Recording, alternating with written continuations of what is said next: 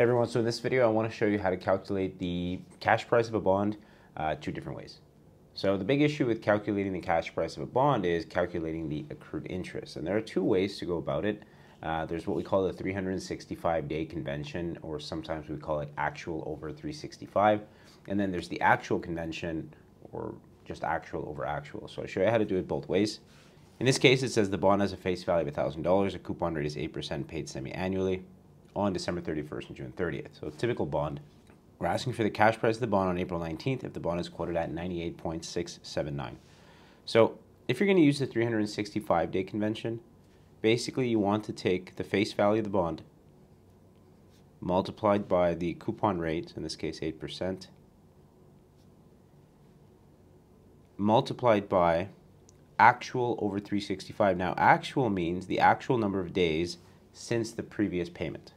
So since today is April 19th and the previous payment would have been December 31st, that's 31 days for January, 28 for February, 31 for March, and 19 for April.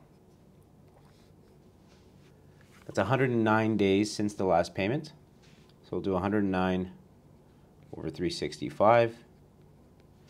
And then this will give us our accrued interest. So if I punch this whole thing into my calculator now, that is $23.89 of accrued interest.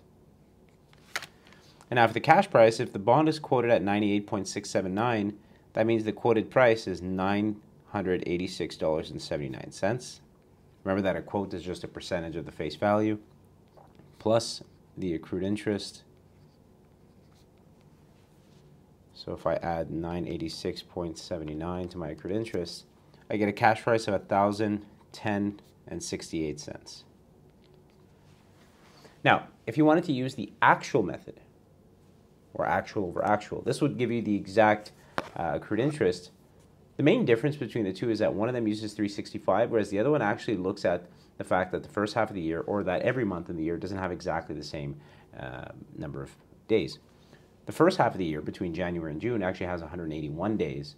The second half of the year, between July and December, actually has 184 days. That's mostly caused by February. So what you would do in this case, you'd have to calculate the coupon payment. So that would be 1,000 times 8% divided by 2, because it's a semi-annual coupon. That's $40. Multiplied by actual over actual. Now, since we're in April, that means we're in the first half of the year. So the actual number of days between December 31st and June 30th is 181.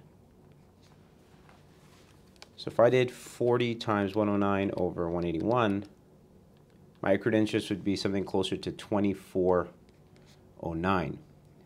So it's not a huge difference, about 20 cents. So then, of course, I would add that to my quoted price, plus 24.09, 1,010.88. So that's how you calculate the cash price, or specifically the accrued interest, using two different conventions. Now, on an exam, if this were for school, you'd want to make sure you follow the convention that you're told. Normally, we would use actual over actual unless you're specifically told to use the 365-day convention. Now, I should also mention that if the bond is paid annually, these two would not actually yield different results. So then you could use whichever one you want. I hope that helps, and I'll see you guys in the next video.